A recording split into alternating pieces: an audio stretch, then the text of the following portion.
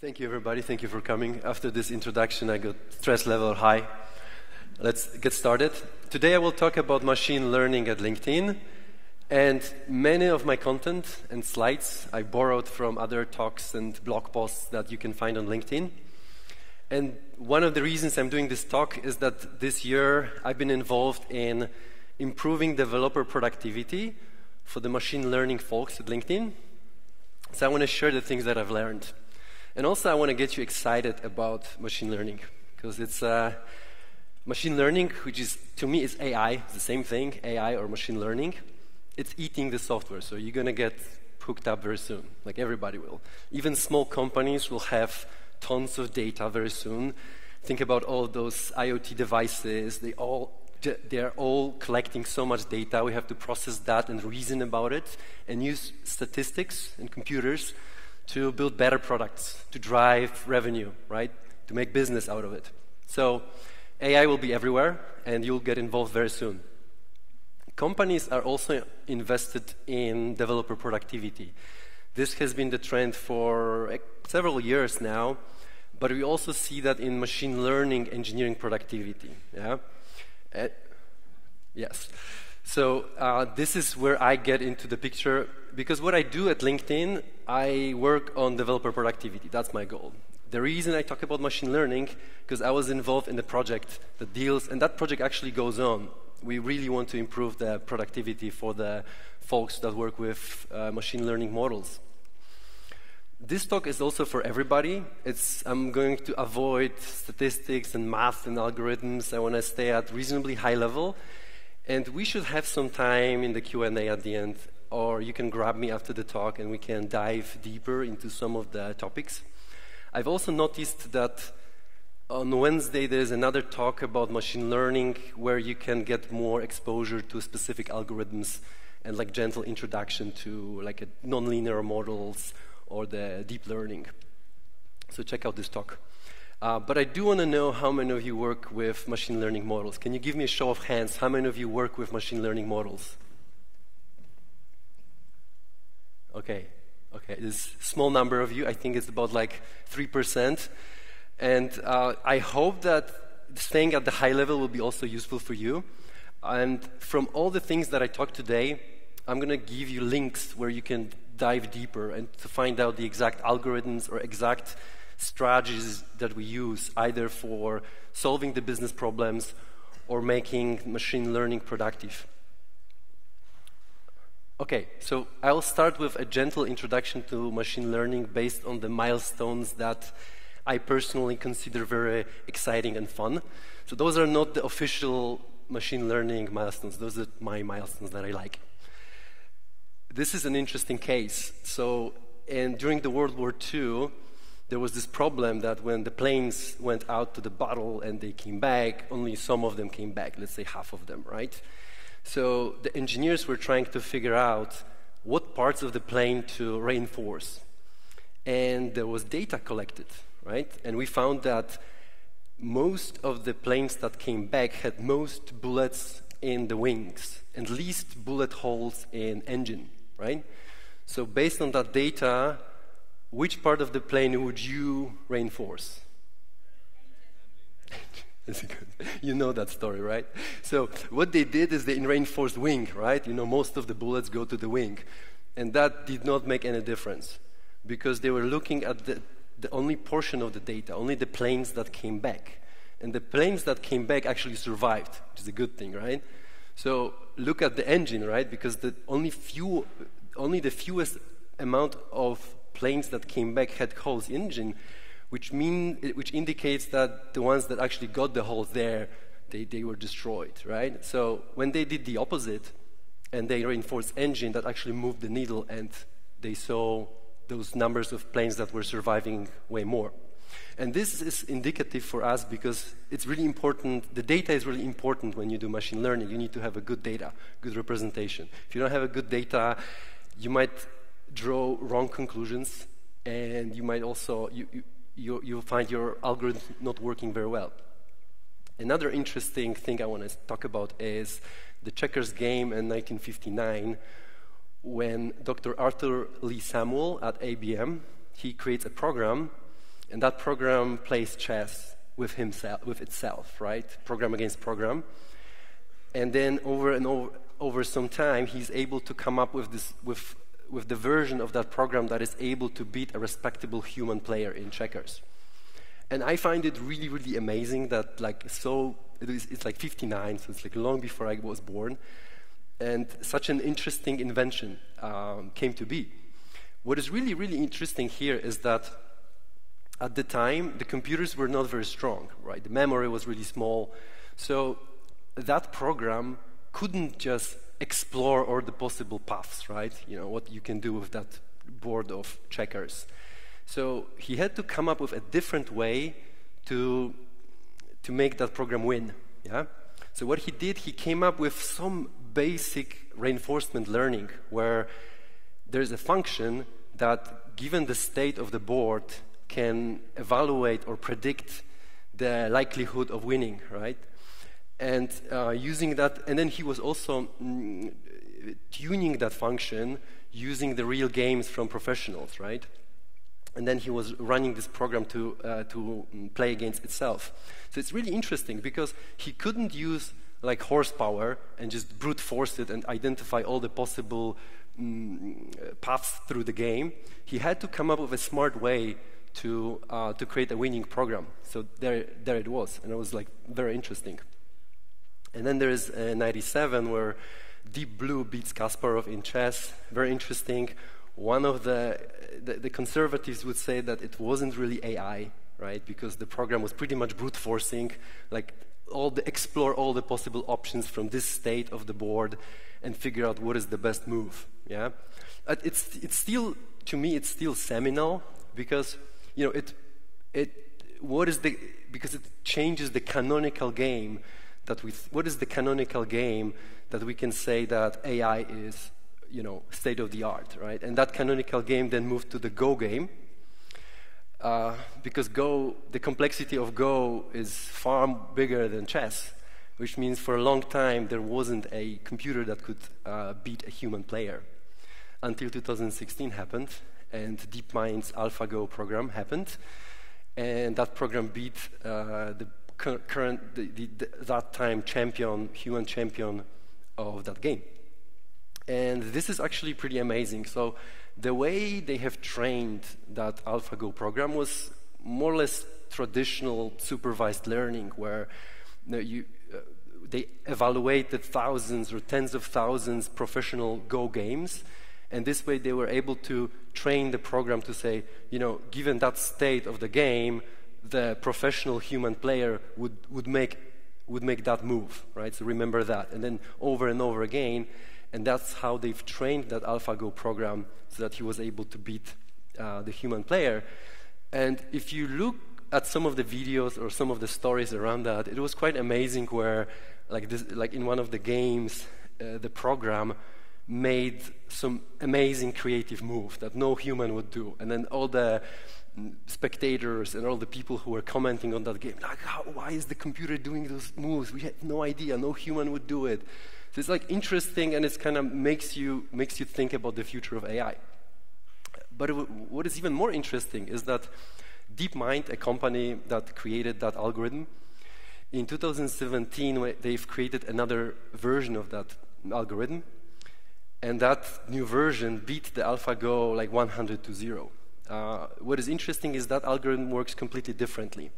Instead of doing this classic supervised learning using the data from professional games, they've created a more sophisticated algorithm and let the program play against himself. Yeah, so it was reinforced learning, where the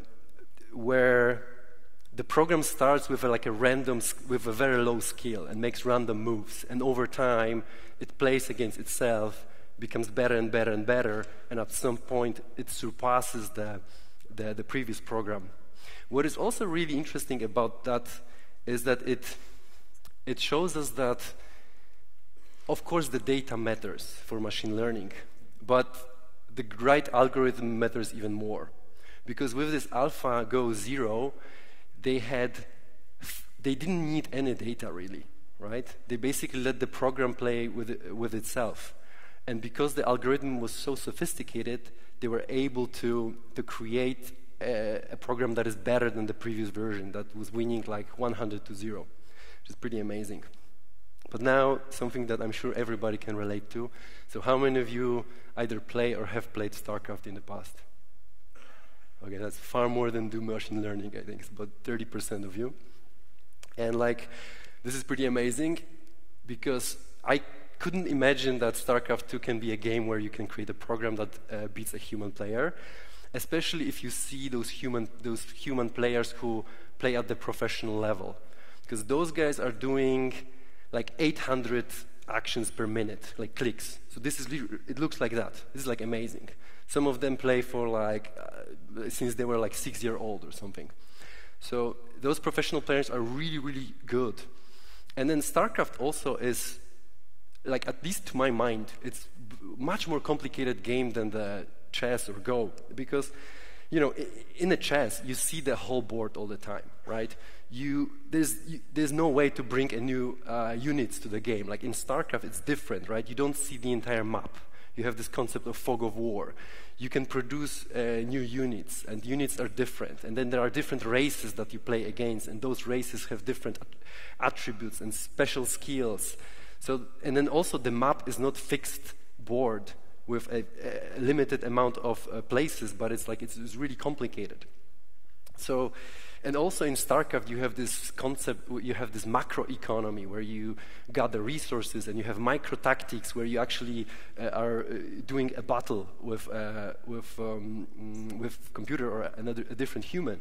So the complexity is like incredible, and yet reinforced learning plus deep neural networks, they actually they were able to come up with a program that beat a human player. And they actually introduced to the office like one of the best Protoss player in the world. He happened to be a Polish guy. You can follow those links and check this out. It's very interesting. And the program actually won. Now, there are a couple of more interesting things about it. One is that what they've done with this program, they handicapped it a little bit. For example, they've introduced a artificial delay between information and action. So that the computer does not have like some kind of a artificial advantage over a human. They've also limited the amount of actions per minute that the computer program does, so that the game is more fair. Of course, you can still say that it's not, you know, the state of the art is still awaiting, right? There's still more things they can do, because they only play on one map, so they cannot play on random map. Also, they play only one race, so this program can only play Protoss against Protoss. So there's still more to do, but it's still very interesting that given the complexity of StarCraft and the professional players, the program with reinforcement learning can actually beat them. All right, so that's it from the games. I hope this excites you about like this. And this is happening now. This is like 2019. So machine learning and the advancement is like really right now. Let's talk about LinkedIn and machine learning at LinkedIn. We have a number of products, and most of you know LinkedIn.com or your LinkedIn app. LinkedIn goal, our vision, is to get you the best job. That's basically it, right? The reason I go to work in the morning so that every one of you can get the best job. In order to do that, there is a set of products. LinkedIn.com is the one that people mostly know, but there are others. Some of them are used by recruiters or headhunters, some of them by salespeople. And all those products, one of the things they have in common is machine learning is everywhere. We need that. Like with our scale, without machine learning, we won't be able to make those products good. For example, feed, like the updates you see at LinkedIn. Like without machine learning, we won't be able to come up with a reliable strategy to provide you the meaningful feed updates so that you are more inclined to use it and read those messages, those information. Same goes for jobs. With the jobs, we want recruiters to be able to find best candidates for given jobs. We want you to find the best job recommendations. And we can do that through machine learning, and those models, they help us significantly in that. Now I'm going to dive deeper into those use cases. And each use case that I'll cover, I'm going to stay at reasonable high level, but then there's a Q&A, we can dive deeper. Each of those use cases, I specifically selected those because there are recent blog posts on the LinkedIn Engineering blog where you can dive deeper in each of them. Except for the last one, which is anti-abuse and spam detection and this sort of things. Like, it's not super smart to tell how you do your security, like in public, so this is not something we're going to put on our blog. But definitely we use machine learning there as well. It really helps us. Let's talk about recruiter search first. Recruiter is not I don't think that any one of you uses it because it's more for recruiters, but it absolutely is, to me, is like a fundamental part of the LinkedIn ecosystem of products. It's because like our goal is to get you the best job, which means we want to get the headhunter or the recruiter the best possible candidates for the job that he's looking for to fill. Yeah. So this is like the heart of LinkedIn, and it's complex and important. And let me tell you a little bit about the complexities here. So to search those candidates, those queries are complicated. You can fiddle with the parameters of the query. There are different types of queries. That's one complexity. Another complexity is that it is not enough to find the best candidates for the job. We want to find the best candidates who will be willing to actually, change their job or react positively to an offer or conversation with the recruiter. Because otherwise it does not make sense. It does not make sense when, to provide search results for the candidates that are amazing for the job, but they will never accept an offer or they are not interested in changing the job, right? So this is something that we have to take into consideration when we perform the searching and then ranking and filtering those search results. We also have to deal with standardization, right? I can write on my profile that I'm a software engineer, but there's a gentleman here in the second row. He would write that he's a software craftsman, right? So like, there is no standards how people tell about themselves in their LinkedIn profile. So we need to standardize. And there are more and more complexities there. We also have to, in order to maximize the quality, sometimes we have to do multi-pass, like we have to do multiple passes through the searching and ranking. And given that complexity, we have to apply multiple strategies to make it successful. And we did. To give you an example, like in 2 years, we doubled the number of accepted emails from candidates, which is very nice. And there are multiple strategies involved. If you follow that link, you can find out about them. Recommended job is another example where there's one other interesting component here with recommended jobs. I don't think we need to know too much about the product. Think about there are ways through the LinkedIn suite of products for a recruiter or a person to find recommended jobs. And one of the key features there to make those recommended jobs relevant and useful is the concept of online learning. So in addition to more traditional machine learning models that are involved when we are doing searching and finding relevant candidates, we also do online learning. And the way it works is that it parameterizes the way we search for results and provide and rank the results based on your active session. So either, let's say the recruiter is using the tool, so the way he works with the tool and types of candidates he's looking for, we will adapt how the queries are done and how the results are presented so that we can provide more meaningful results. So, and that's in combination with some more traditional models that are also taking place, which is very interesting. And then, the basic example is that, let's say a recruiter comes when he makes a query at 9 a.m., right? And then he makes the same query a few hours later. He might get different results based on what he was doing, what was his session, what types of candidates he was looking. So that's really powerful tool. There's also LinkedIn salary product, which is very important. Think about it. Like the salary or compensation is one of the most important factors when we are looking for a job or evaluating job offers, right? So if LinkedIn can provide you an accurate information about salary, that's super useful to making good decision about your next play. But the problem with salary is that this is sort of a, some people don't feel inclined to share the salary. Of course, and then at LinkedIn, the way it works is that members voluntarily submit their salary information. Of course, we don't keep it, we don't tie it with a particular person. We keep only an aggregate number so that we can accurately serve the community. But because we don't have data, we don't have representative data from all the millions of companies throughout the world, it's really hard to provide you the accurate number. Fortunately, statistical tools are great when your data is sparse. So the intuition that we are using here is that if there are two companies, A and B, and we see migration of employees from somewhat equal migration of employees from one company to another, we assume that those companies have probably similar salary, right? Because you probably don't go, you won't be going to the company if they lower your salary, typically, right? So that's the basic intuition.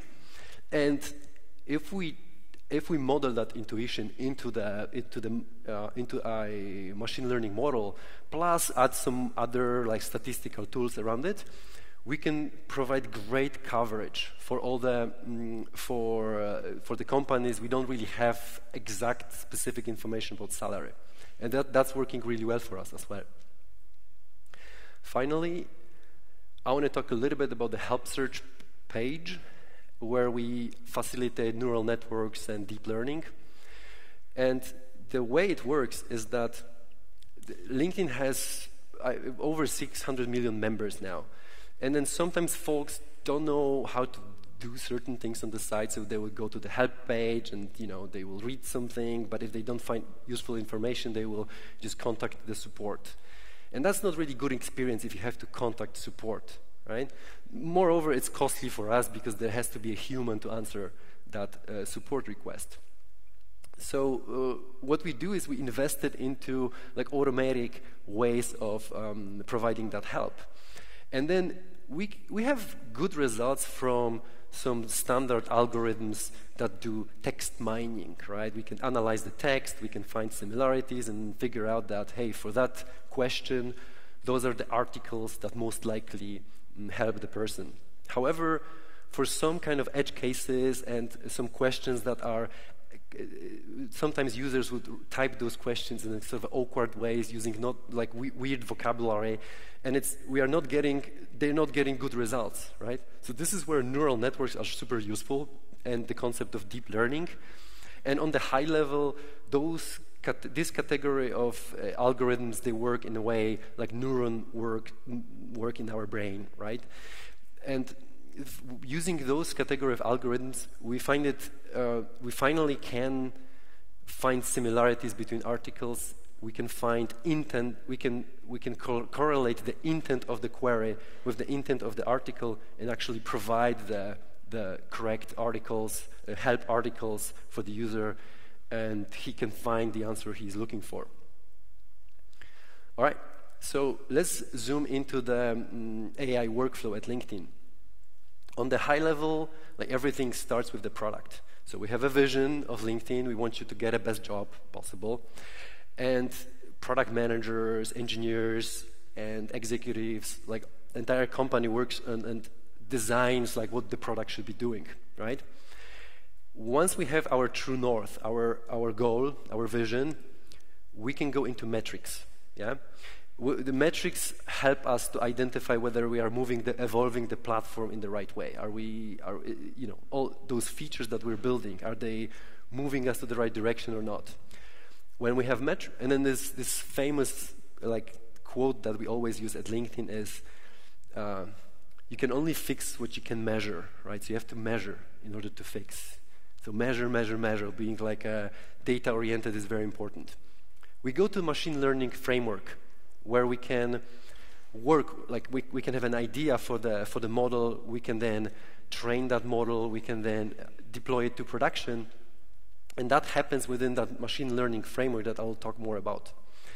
And then what is really important, we will be using our A/B testing framework or experimentation framework to find out if that model or that update to a model is moving the metrics the way we want to see them moving. Yeah, and this is really, really important for working with those with the data with those models. The reason it's important, and I will make a parallel with the classic software engineering. So in classic software engineering, the feedback between, you write some code and you can run the unit test right away and you can test the feature right away. So the feedback is really short. You're seconds away or minutes away from testing your change or seeing your change working. And that's completely not the case for machine learning, because there you work with an idea, right? Okay, well, maybe I tweak the algorithm this way. I'm going to tweak those parameters this way, and I'm going to train it, and you're training it, and it looks good. So I'm going to try it in production, right? But this feedback loop is much longer. It's not seconds and minutes, not at all. And also, you have to to be absolutely sure that this is working and it's bringing value. You have to eventually deploy it to production, and through the experimentation framework, compare, right? Okay, with that new version of a model, am I getting the better numbers than with the previous model? And to give you a good example for that, think about I talked about search, like recruiter search, where we search and we find candidates. One of the metrics we can see is with the new model, right? Are we getting more clicks on the first result, right? This is something we can completely automatically check. Because typically these days when you search for anything, you're looking at the first result, right? That's how you use Google. And then this is a good indicator. If the recruiter is more likely to click on that first result, it means he's getting meaningful results from the search. So that's one of the metrics. And then you can have different metrics around it as well. But using that metrics, we can actually find out if the new model is helping with the search results. All right, some of the machine learning opportunities that we see.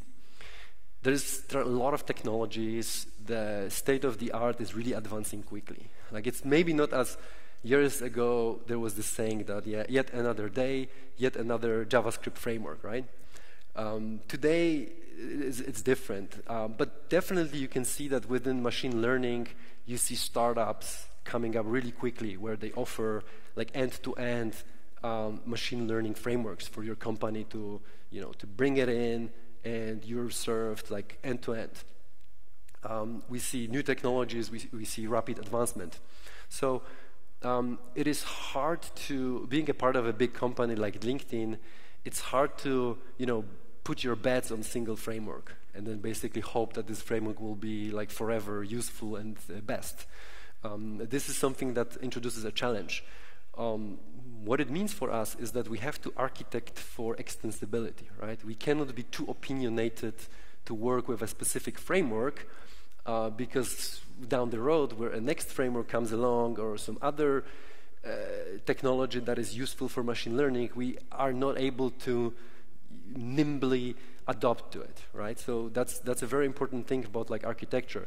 And also we want to be able to leverage like existing standard technologies, right?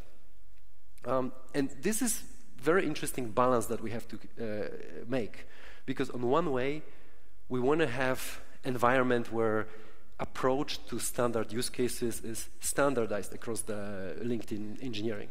Like, we have a couple of thousand engineers, so what happens is like it's helping us if like approach to certain use cases is standardized. Let me give you an example for, let's say, Java microservices. Like, I want to have at LinkedIn one way of developing Java microservices. I don't want to have, each team is bringing a new framework because, it's fun. Same goes for machine learning. Like, I want to have standardized ways of doing things like training models and deploying those models to production, regardless of what particular technology or algorithm this model is leveraging. Yeah. So on one way, we do want to standardize. On the other way, we can't lock in. We cannot just say, come up with a fixed architecture that basically forces you to use certain framework. We still want to be able to be open for innovation, but we have to strike this great balance. So it's really important to come up with the good architecture and architect for extensibility. Another interesting challenge or opportunity is that typically those models, they sit in the mission-critical products. For example, like I talked about search, recruiter search. If there is something wrong with our machine learning infrastructure, for example, you cannot deploy a new version of a model to production. You cannot get the necessary inputs for the model, features for the model during runtime. If those things are broken, like we cannot serve the fundamental functionality, which is like searching for candidates, which is fundamental feature that we offer to our customers, and we are basically failing to deliver our vision, right? So most of the time, those machine learning components, they sit within the critical path for the really critical systems.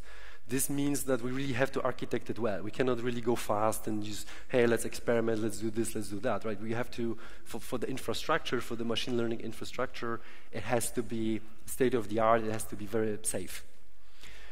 Machine learning is also being democratized. And maybe you can see that also, that it's not only this sort of small group of scientists that sit in the corner somewhere and those are the only guys who deal with machine learning. It's becoming something that is used throughout the entire company. We see that in the all product groups.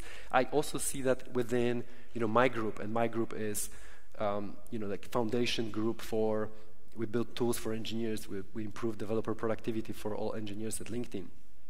And this is very interesting. This is one of the reasons I'm doing this talk, because my prediction is that you will be involved with machine learning at some point. All right, so I want to dive into this project that I was part of at LinkedIn. It's called Productive Machine Learning, or ProML.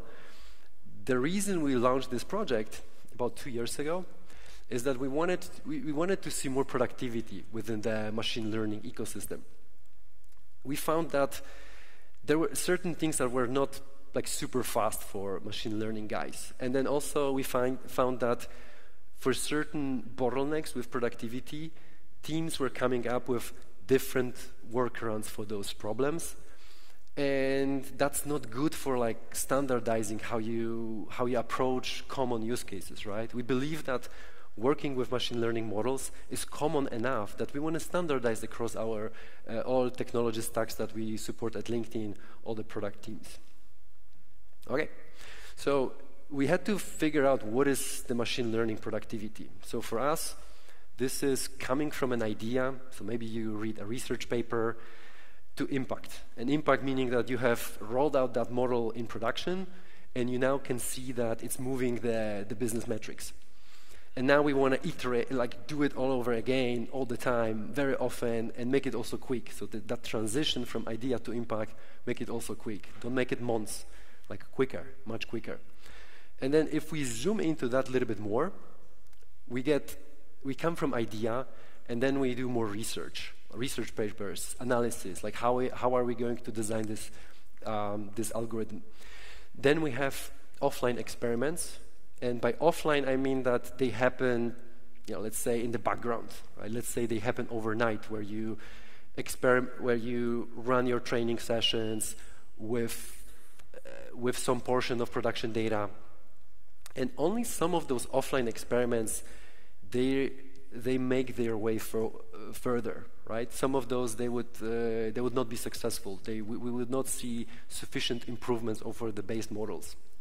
Then there is model deployment, which we want to have standardized and also fast, right? We want that deployment to be really quick, and also going to the online experiments, where again with the online experiments we can see only portion of those experiments actually successful, moving the metrics the right way, and then if that happens, which is great, we ramp them fully to everybody, and there you go. We have the impact we desire. How exactly we measure that productivity? That was like an important thing that we had to figure out. So our true north is number of successful online experiments. Like successful meaning that it gives good, the metrics are good, which means that we're going to ramp it up fully, right? So it stops becoming, it's no longer an experiment, it's part of the system, right? Because having only one metric for true north, not super useful. It's useful to also have like signpost metrics or like more low-level metrics, that, and then like absolute number of offline, online experiments, or failure rate, or duration of every of the step of those activities. Also, we found it useful, and we are tracking them. How engineers spend their time? We found that you can divide any time that machine learning folks what they are doing on a daily basis. Some of that is routine work, and some of that is innovation. We want to maximize innovation. Like one of the best ways, really short, like make that routine work really small. Like even, let's say in this example it's 50-50. If I half the routine work, I'm going to have 25% routine work and 75% innovation. It's pretty good. That's pretty amazing. This really helps with productivity. So that's the strategy that we can do. And you can easily plot it to a standard engineering, where in standard engineering you would have also, routine work that you have to do because that's the way to put your stuff to production. It's not really useful work. It's not really, well, it is useful, but it's not really innovation or like cranking features. It's basically the rot. So that's what we want to do. We want to reduce that routine work, and it starts with feature engineering. So with all those like activities in the life cycle of the machine learning model, there is feature engineering comes first. Let me talk more about it. And so for those of you who don't know machine learning very well, like features are like inputs to your models. So if you think about a model as a function, features would be like inputs to that function. And feature engineering is important because it takes significant amount of time when engineers work on models. And I remember that in last month there was a conference, OPML in Silicon Valley. There was a panel, and there were like folks from Google and Facebook and others, LinkedIn as well, talking how they do machine learning. One interesting thing that I've learned from Facebook is that they have calculated that of that whole process of working with a model, 60% of that time is feature engineering. So that's like a significant time. And one of the solutions to that is to have a good way to share features, right? So features sometimes can be some canonical basic features, but some of them can be really, really complicated. And also, like when you run your training runs, when you execute models, you can generate, you can do feature generation as well.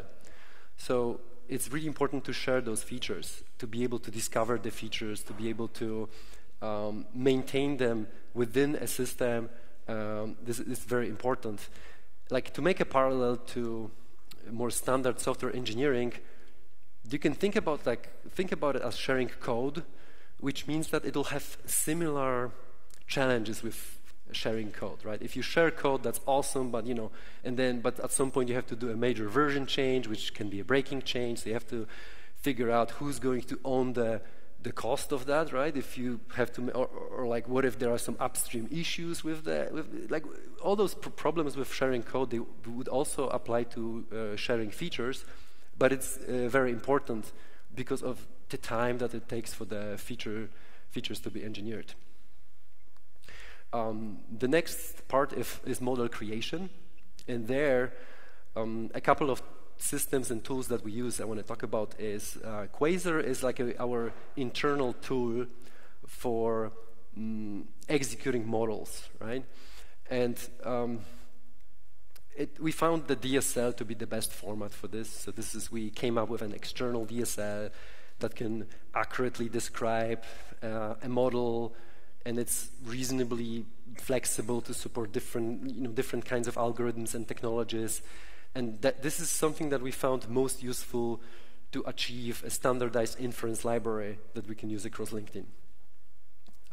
Another example is we want to leverage some of the tooling that is often used in machine learning. So like Jupyter Notebook, which on the high level is it's a web app for sharing and executing code, like typically Python code that's very popular with Python.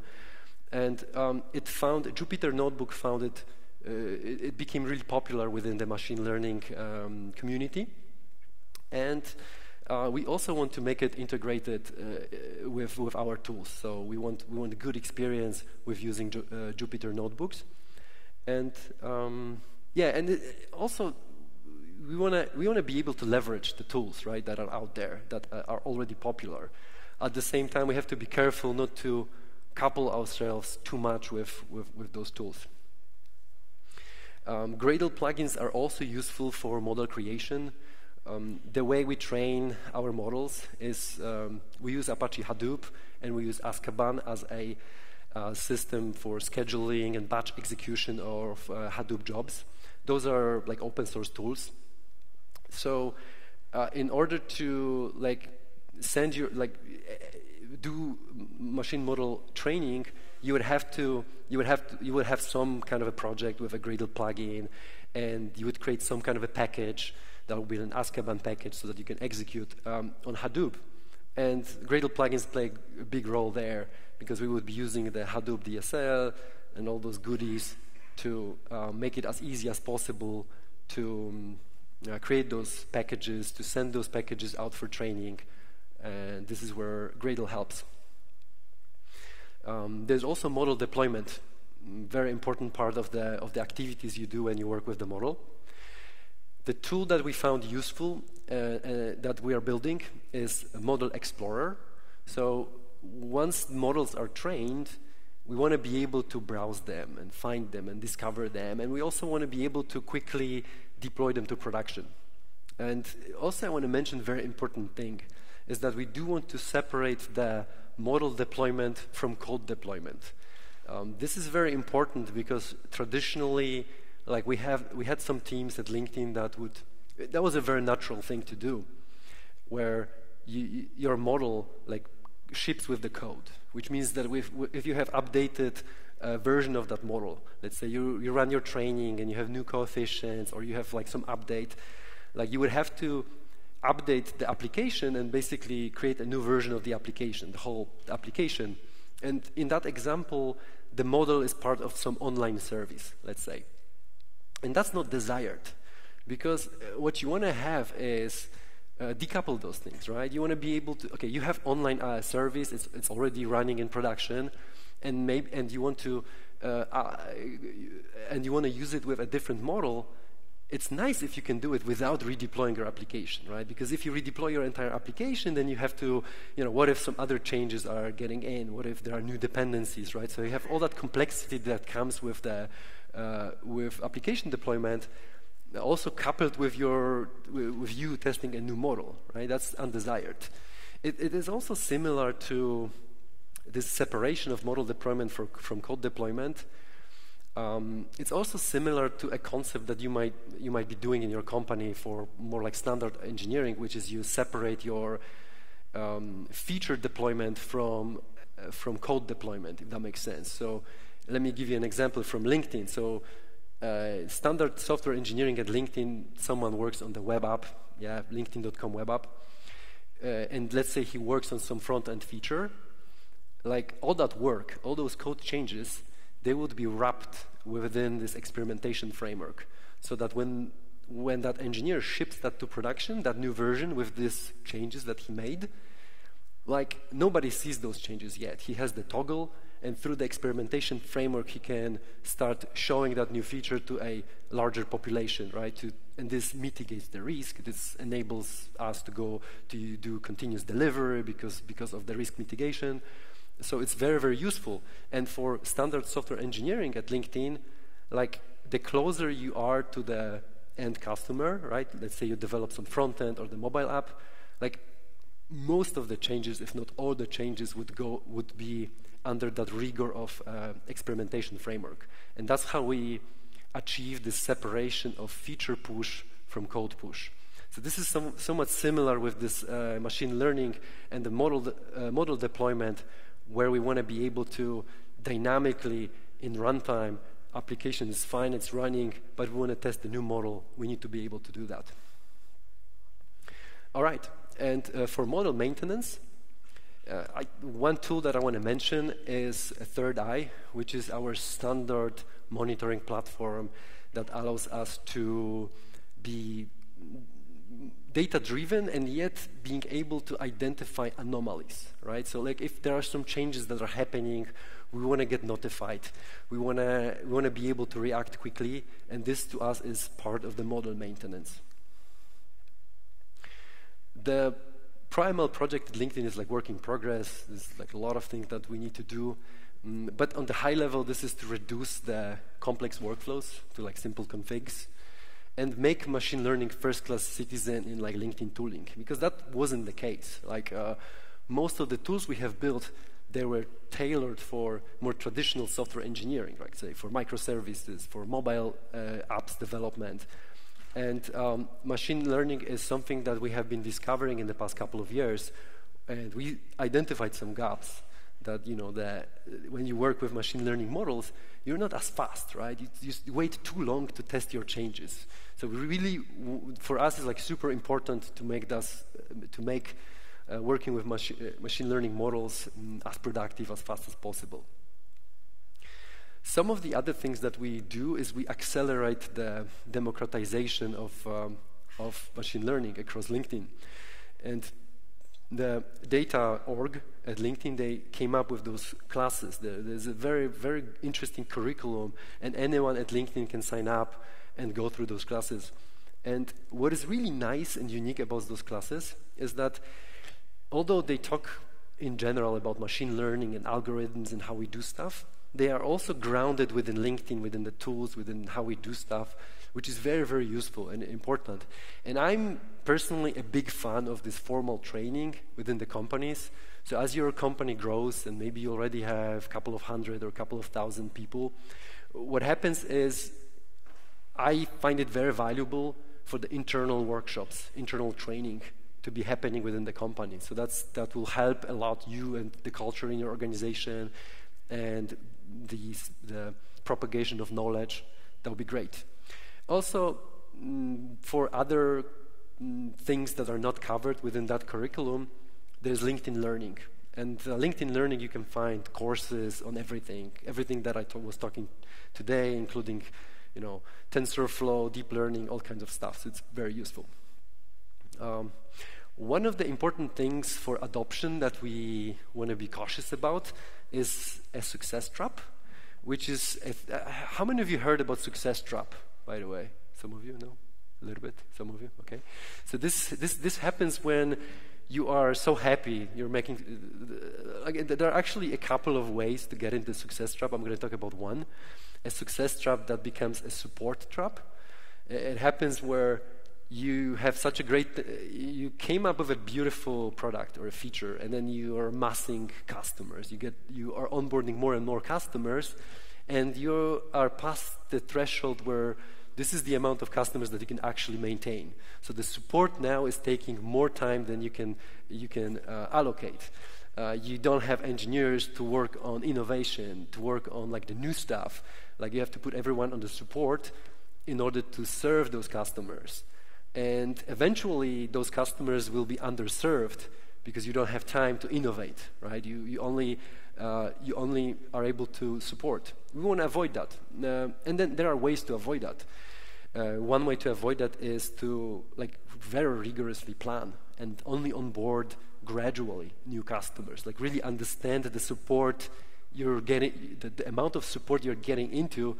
If you generally announce some beautiful feature, and then you have a bunch of people, other teams using that feature. One other way that we have found at LinkedIn at sometimes is that sometimes we do have to make hard decisions to fire some of our customers, and you can tell them, hey, I mean, like, you know, I know that you onboarded and it's great, but we can't really support you at this point. So can you stop using this library technology? Sometimes that happens. Sometimes we have to do it. It's a hard call, but it's one way to do. Yeah, this is my last slide. All the links are there, so that presentation will be shared. And I have 40 seconds, so maybe I can have one question. Some of you? No? I don't know if we do Q&A. Anybody, any questions? Any questions? Any questions? Huh?